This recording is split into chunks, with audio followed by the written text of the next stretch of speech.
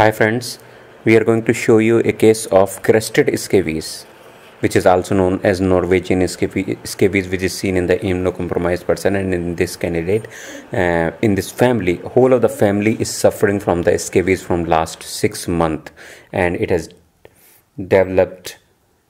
So here you can see the crust has developed on the legs of this child, and the mites live in this. A large number of mites live below this cut, and it becomes quite difficult to eradicate because the crust protects the mite from the local application of scabicides. So the symptoms are itchiness, and since it's highly contagious and it's caused by Sarcoptes scabii, the mite. So this is how the Norwegian